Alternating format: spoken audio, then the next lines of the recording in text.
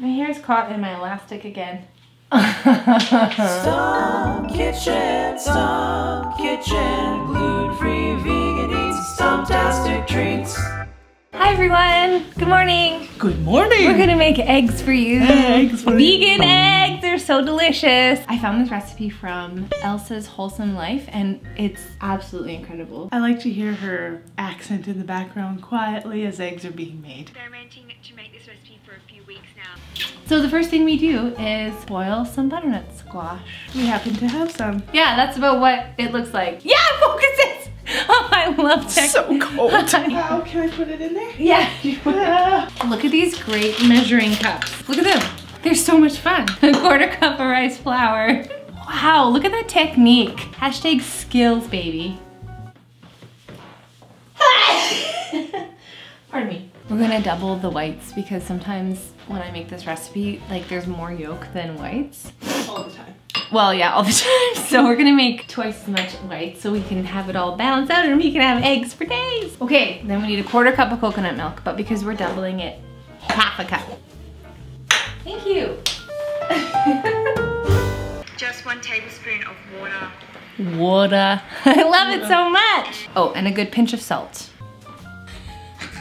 Yeah. It's okay to drop things in Stump Kitchen, that's what we're all about. Whisk, whisk, whisk it up, whisk it up, yeah, whisk it up, whisk it up. Like a loose pancake batter. It actually tastes like an unsweetened pancake batter. The egg whites, like, they're not gonna taste super egg whitey. But ask yourself, what do egg whites really taste like? Not much. But the yolk, that's where the magic is. Oh, speaking of, let's check our squash. Ooh, it's soft! Once your butternut squash gets like fork tender, baby! Strain the squash and stick them in the blender. What's that? That's chocolate chips? They don't go in the recipe, but they're also very good for breakfast. A tablespoon of nutritional yeast. I always put in more than that. More than a tablespoon. 2 tablespoons of corn flour, which is the same thing as cornstarch. I learned that from watching this video. Ooh, oh, see? 2 tablespoons of water. And then, Oh, well. 2 tablespoons of olive oil. The olive oil gives it some fattiness. 1/4 teaspoon of black pepper. Pinch of normal salt. Whatever that means. And then 1/4 teaspoon of kalinamak, which is the black salt that tastes like eggs. Eggs. We have all the ingredients. We have the yolk stuff in the blender. We've got the egg whites ready to be fried. It's happening.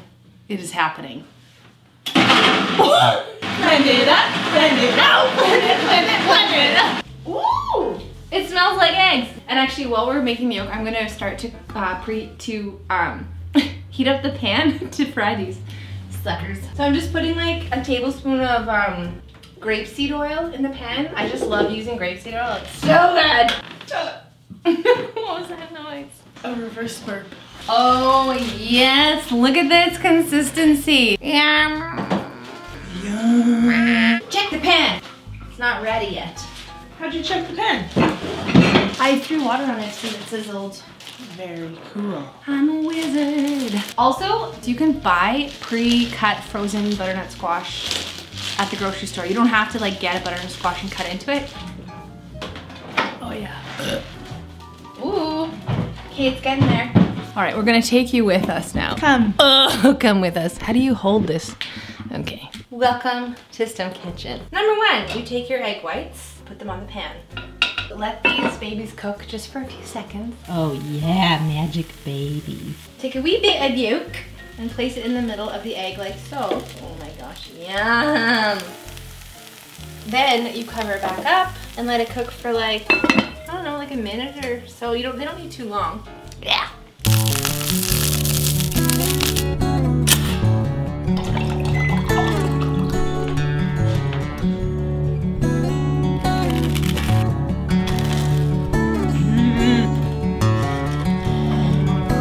Thanks for cooking with us. But this was just, ow. This was really lovely. So nice. Let me know in the comments below if you like this style of video. It's very, like, we just decided 2 seconds before we started making breakfast. Let me know if you like this style. We can definitely make more. Not all the meals are gonna be fancy. They're gonna be real life, vegan, gluten-free, on-the-go meals. This So- was fancy though. Yeah, this was a bit fancy, but it takes so little time. How long I mean, did the it take? taste is so fancy. Yeah. Thanks for watching. Definitely subscribe to Stump Kitchen, and you can support Stump Kitchen on Patreon if you want to as well. We'll see you next time on Stump Kitchen. Bye. One more time, I was itching my ear. We'll see you next time on Stump Kitchen. Bye. Stump Kitchen, gluten-free, vegan eats, Stumptastic treats. Smash that subscribe button!